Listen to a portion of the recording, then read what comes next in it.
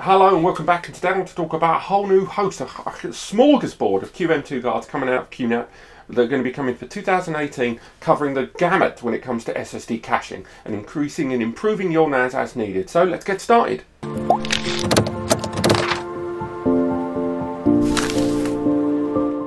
Okay, so it's going to be a quick one today because quite frankly there are so many cards to be going. Look at those model numbers at the bottom of the screen, but long story short, QNAP are releasing a whole host of their popular QM2 series of cards, but bigger and better. They're going to be covering all kinds of new connections with better PCIe switches on board with the CPUs, as well as supporting up to 4 NVMe's on a single one of these QM2 cards, giving you an unparalleled amount of speed thanks to those NVMe SSD based media, and to the PCIe Switch taking advantage of PCIe 3x4. There's all kinds of connections, all varied selection of hardware configurations on all of those model numbers at the bottom. So rather than go through them on this video and use up so much of your time, do visit the link in the comments for a breakdown of every one of these cards, what they do and what they're going to give to you with regards to supporting your device, as well as making sure that you get the right card for the right connection on your QNAP NAS, because not all PCIe slots are equal. Some are bigger, some are smaller, some are faster, some are slower. So do check out all of those and visit the article below